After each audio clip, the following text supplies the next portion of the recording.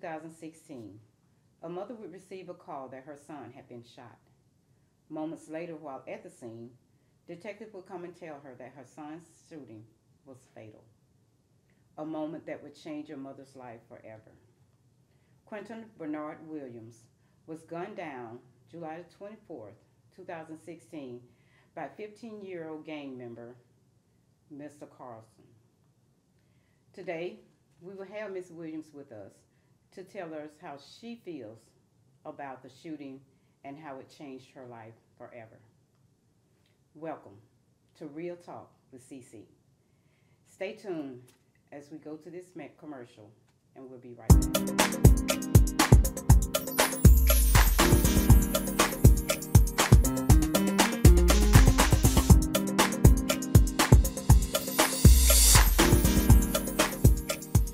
Hi, and welcome back to Real Talk with CC. If you're just tuning in, we're here today with Miss Sandra Williams, whose son was fatally killed on July 24th, 2016. We're here to get her views on how this incident totally changed her life forever. Thank you for joining us, Miss Williams. Tell us a little about your son, Quentin. Well, first of all, I have 11. I still say 11. Okay. And Quentin was the funny one, nerve-wracking one. I loved him to death. He was smart. Didn't get in trouble. He had 3 kids, loved his kids. Okay. And he just got hooked up, going the wrong way. And how old is his children? Little. Small. Okay. I'm gonna say 5, 3, and 2. Okay. So he had babies. Babies. Okay. How was you and your son's relationship? It was lovely. I mean, it was like we were best friends, but I was the parent. Okay. But it was like we was best friends. And he talked to him about any and everything, and he didn't give me no problem. He was a little bad, and he would listen, but he didn't never get in trouble. And I tried to tell him and talk to him, and he like, I know. So, the day you received the call that your son had been shot, and that's all they told you at the time, what went through your mind? Maybe it's in the leg or the arm. It ain't true. I was getting ready to lay down on my pillow. My head never hit the pillow. And that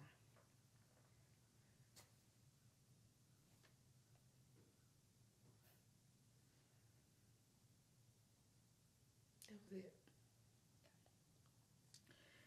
Now, you went to the scene, and I understand that you were some distance from the scene, but you could still see something I couldn't in the see street. nothing.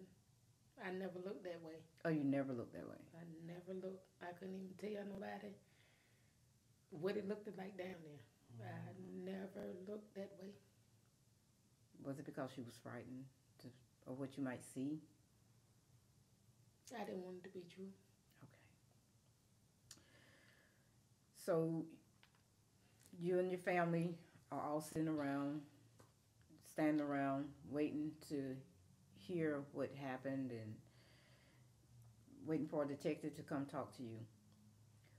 When they finally did, what did they say? Well, I got a call about 2 o'clock that morning, and it was Detective Strickland, and he said, "We had your son's murder." And I felt a little different than I did when I got to the scene because I was happy. You know, it didn't even take 24 hours. Some people don't know who done killed their kids. Some people don't know, you know, and some people still out there doing the same thing. And I know that was a horrible moment for you, um, but okay, you go to the scene, and at this time you don't know that your son, that the shooting was fatal. You still have hopes that it was just a little simple shooting, although no shooting is simple, but you understand what I'm saying. But when they finally come and tell you that the shooting was fatal, I mean, what went through your mind? it's really undescribable. It's undescribable.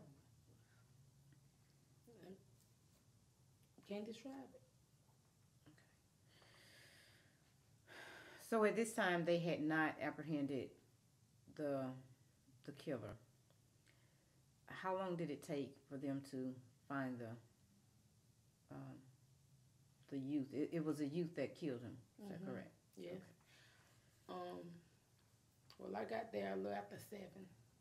I left at 7 o'clock that evening, and they called me 2 o'clock that morning. It was less than 24 hours. Okay. And to find out that your son's murderer was a 15-year-old child, basically. I mean, when you found out that someone had killed him, did you know the age of the child? Not at the time.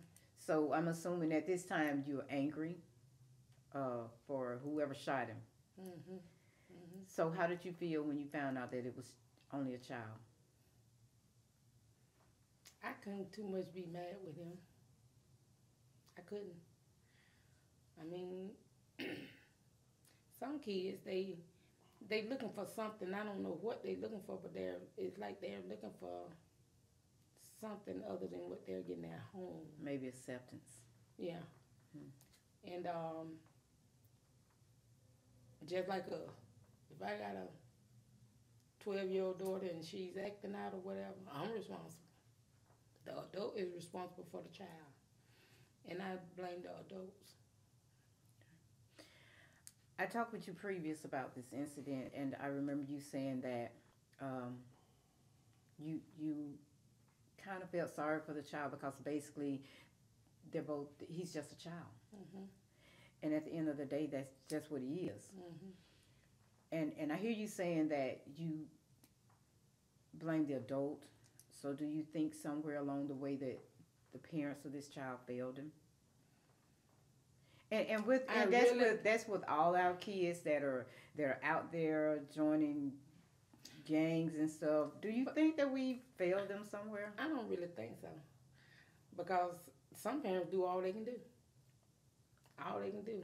Some kids come from the best homes, you know, and they have no reason to be out there doing them kind of things. Okay.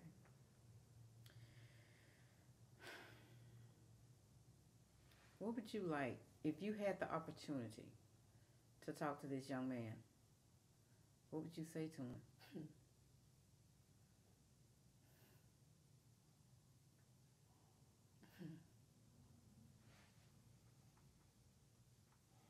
Have you ever thought about? I wouldn't even know the first thing to say to him. I wouldn't. Because I don't know if I'll be mad when I do, you know, or I don't know. So that was going to be my next question. Are you bitter at this young man? Are you angry?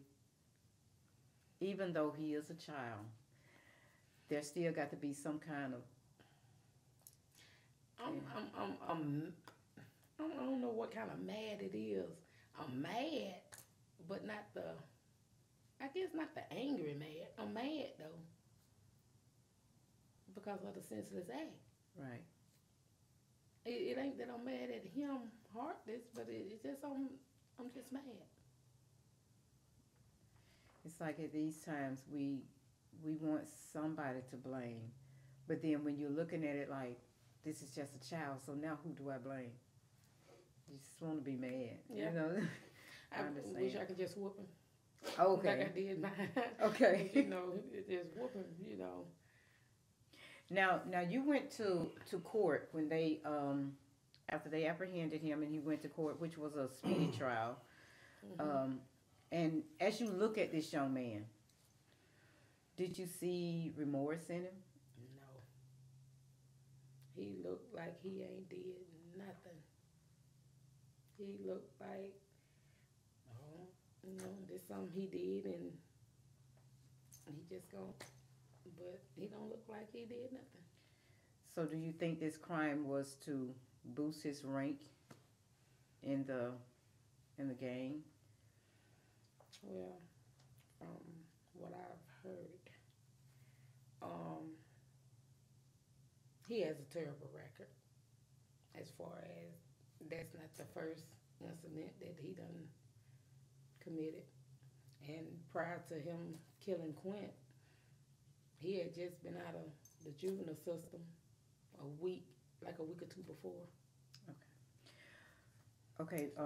We're not going to get into his Hmm. actions, but have your son ever been in trouble with the law? Never, Never. never. Wow. He never. And when that happened to him, and the detectives and the police and stuff, they were like, he was just born. Wow. They never knew anything about him. Okay. I'll tell you that. So let me ask you this: was he a part of a gang? Yes. Um, I remember one day he came home and he had like a little bruise. And I'm like, who done jumped on you? I'm thinking somebody done did something to him and stuff. Oh, I'm playing basketball. What kind of basketball are you playing? But not knowing I'm not, you know, you know, and never once was spoke of nothing about no gang or nothing again. I already knew because I know ain't nobody playing football and come back like I mean basketball and come back looking like that. So from what I understand, with the gangs that you have to, um, as one officer told me, blood in, blood out. So they Mhm. have to beat you into the game, Mhm. and so I just I find it strange though that you want to get beat up just to be a part of something. But what I've learned from that, it ain't really that they're really just beating them up because they really gonna have like if your brother or your real biological brothers or sisters or whatever, whoever is in the gang, see most likely they're gonna be the one to if So basically, or they just want somebody. to see how tough you are. If you equipped for the game. Mhm. Okay. Mhm. Okay. Okay. Well, we're gonna go to a commercial. Don't leave. We'll be right back. Thank you for tuning back in with us. We also have with us um, Coach Ricky Edmondson. Ricky Edmondson, who was a father figure to Quentin Williams, and we're gonna ask him a few questions concerning Quentin. Mr. Edmondson, what was your relationship with Quentin Williams? He played semi-pro football team, football with the West Georgia Eagles, and he was employed with my company. I have an appliance repair company that I've been had for 22 years, and he just expressed interest in it and said that he wanted to learn what I did. So I gradually started him part-time, and it became a full-time job because it surprised me because I've had quite a few young men that wanted to learn what I do, but once they found out that they had to put some work into it, they kind of gave up, and he just basically stuck with me 24/7. Other than me dropping him off at home in the evening time, he was with me everywhere, all day, every day. And when he wasn't working, he was with me. So, regardless of the fact that he was in a gang, he showed interest in taking responsibility for his life. Yes. Okay, now, um, when you found out that Quentin was in a gang, what did you tell him? Basically, it came to my attention. I did not know. He tried to conceal it as much as he could. Okay. And one day he came to me and he just wasn't his old self. And he asked me a question. Uh, he said that he was scared. He wanted to ask me something. He wanted to tell me something, but he was scared how I was going to react to it. Because on the football team that I have a no, you can't be affiliated with any gangs. Okay. And he knows how I feel about the gang activity in our city and anything negative that's bringing the community down. So he kind of sidestepped me for a few days, and I finally cornered him and asked him, you haven't been yourself, joking. So he finally sat down with me and told me what his issues were, and I gave him the opportunity to talk to him and open up to me without any kind of retribution toward him. And he expressed that it was a pressure thing and an excitement thing that lured him in. Mm-hmm. And that wasn't him anymore. He didn't want to continue doing it. So it seems like you had a great influence on him. I sure hope so. And you showed him a better way. And I basically think that that's what most of these kids are looking for. They're looking for acceptance and looking for a way out, and we're not actually hearing them. Yeah. Okay. So, from what I understand from the mother, he wanted out of the gang now. Yes. So, did you give him any suggestions on getting out of the gang, or actually ultimatums maybe? Actually, I gave him a choice. I told him that there's a fork in the road. He's at the fork, and you can either go left or you can go right. And if you continue doing what you're doing, you're either going to be incarcerated or dead. Hmm. Or you can come work for me, and I can give you your own truck, give you opportunity in the company, and you can have what you want in life. And basically, I never forget it. It was on a Sunday. We usually don't work on Sunday unless it's an emergency. And he called me. And he said, "Coach, I need to talk to you." And I said, "Okay." So I went to pick him up, and we got to my house. I said, "What do you want to talk to me about?" And he had a big smile on his face, gigantic smile.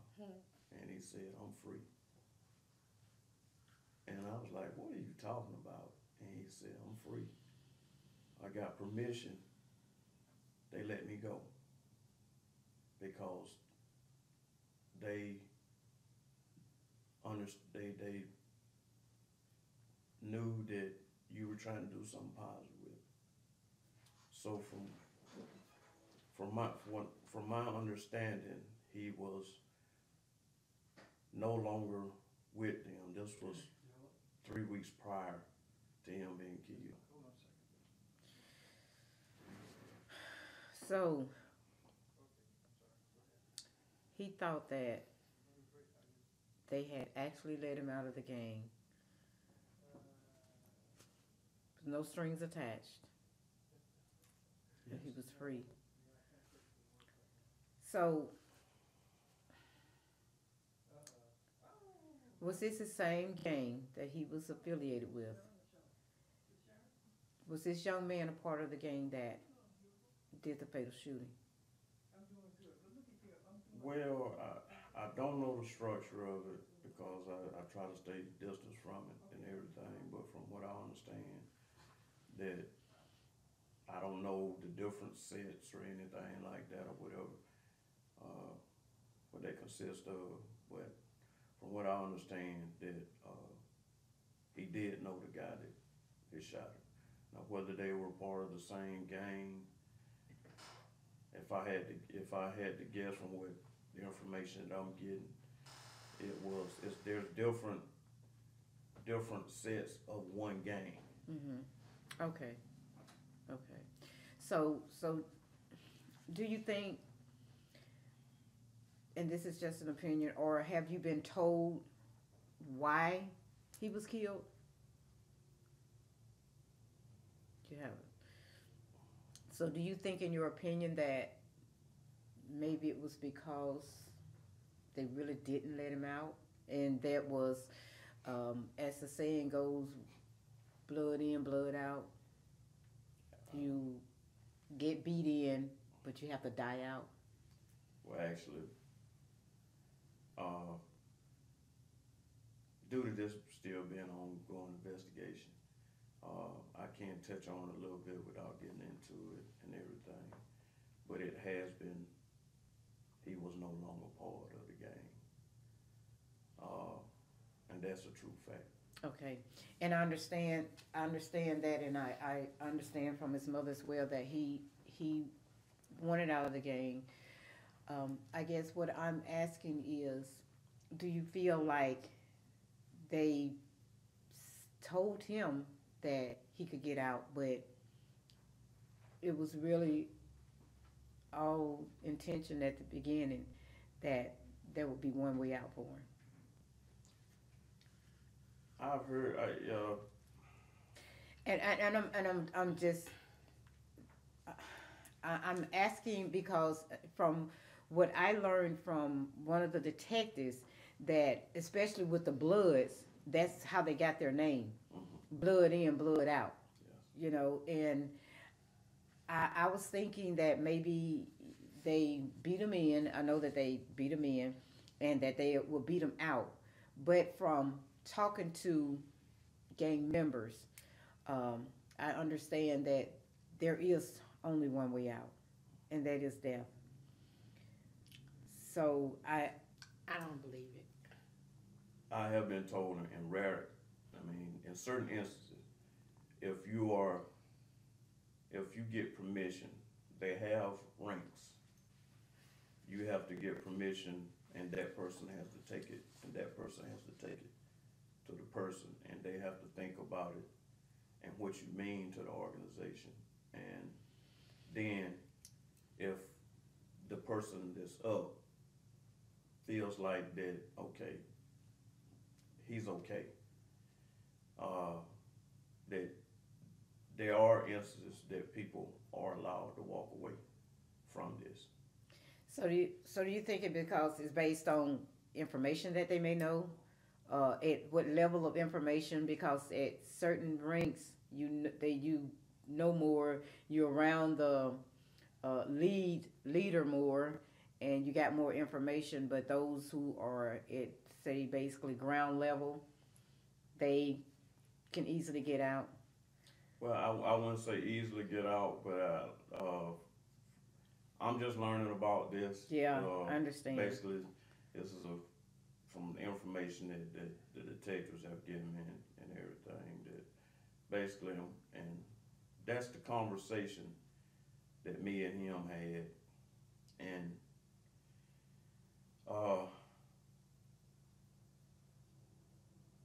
from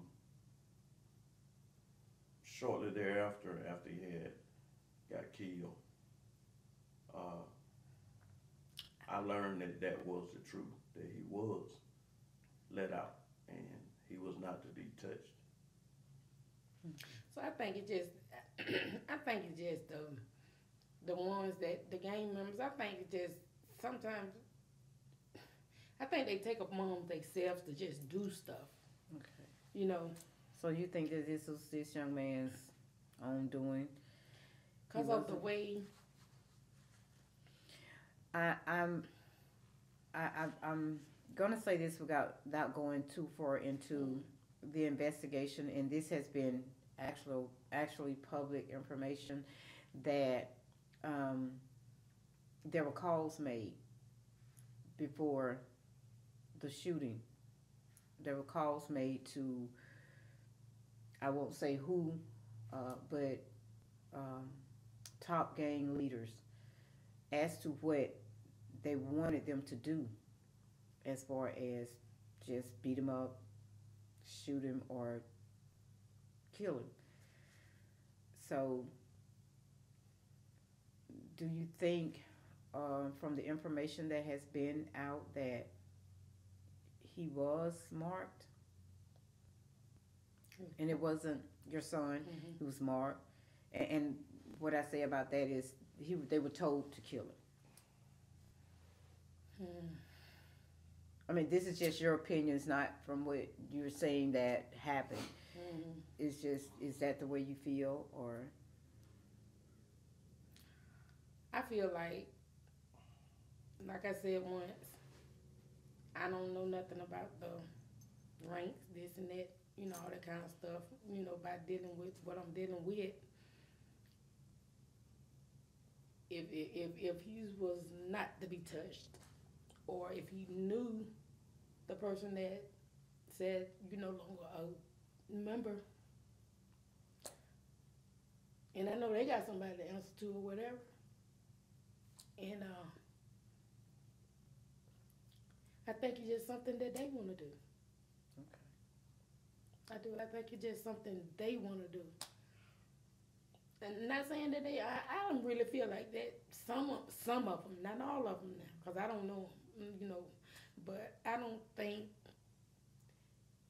I mean, because if you don't know somebody, you know what I'm saying? You don't know somebody.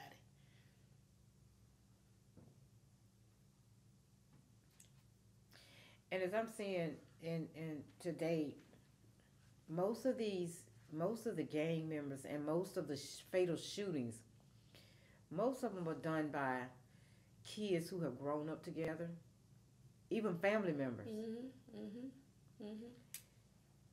And I'm confused about their loyalty to whoever is at the top, as opposed to family and childhood friends.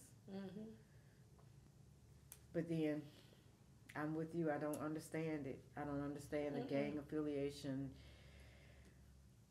But I guess everything changes once you find that acceptance that you really want, and that you really feel is genuine. When it's really not. No. Because they are destroying these kids' lives, and if you are genuinely concerned about someone, I don't see how you can put their lives at risk or put them at risk to kill somebody. Exactly.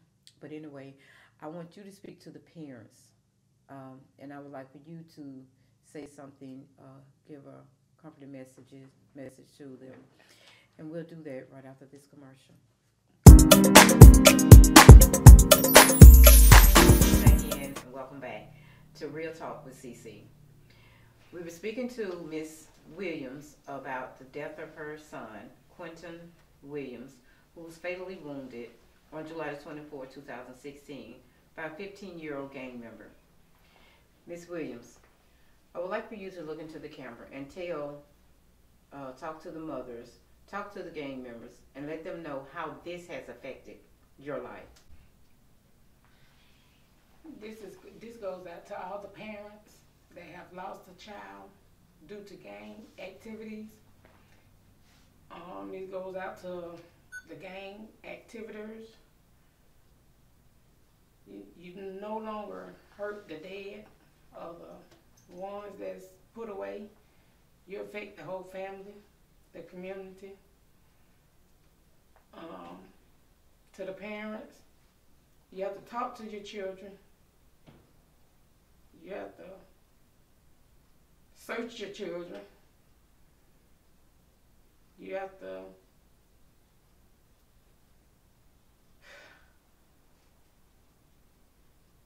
to be there for your children. Because when they're gone, they're gone. There's no coming back. It's not a good feeling. Something needs to be did. Some people's lives change forever. You never get your life back. You have to try.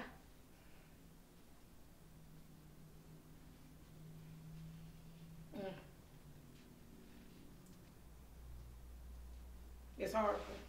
It's a horrible feeling. Horrible. But as a parent, you got to learn to be there. You can't step away.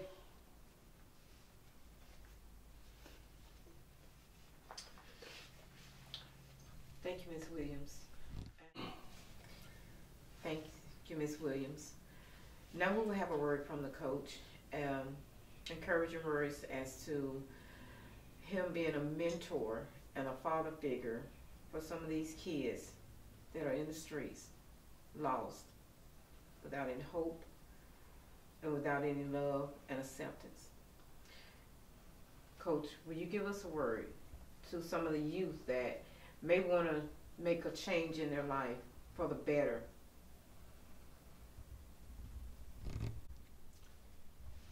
My word to some of the young gentlemen that are contemplating joining some of these organizations. If it doesn't seem right, usually it's not right. It's not going to get any better. If you're missing something, talk to somebody.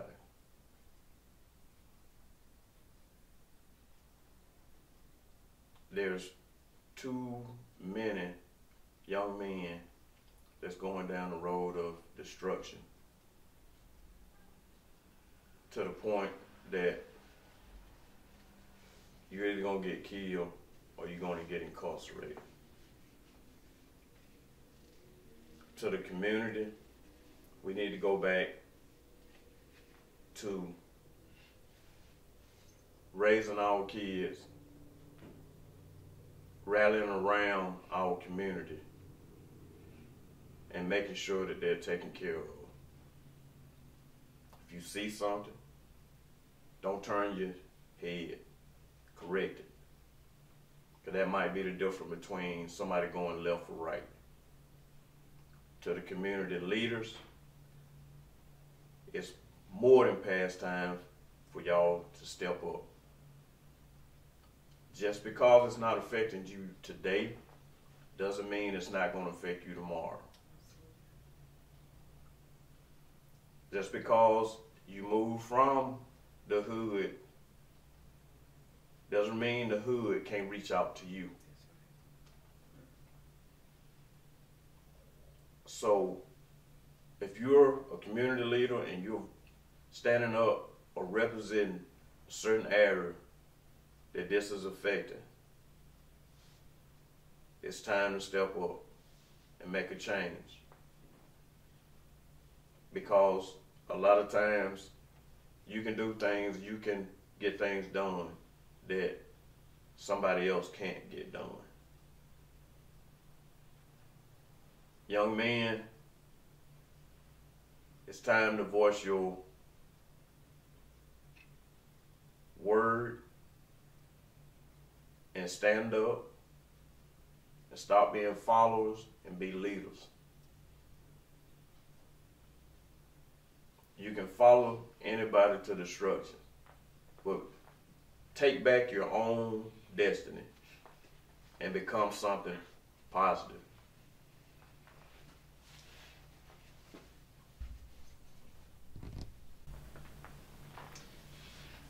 We want to thank you for joining us today.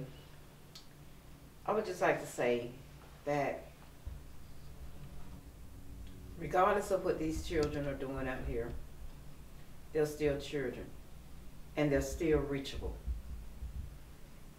There are so many men out there who have kids, some who don't have kids, that can stand up and be father figures to these children. Don't let them continue to be lost. We can do something about all this killing, all these gang affiliations. Let's step up to the plate and do what needs to be done. And that is real talk.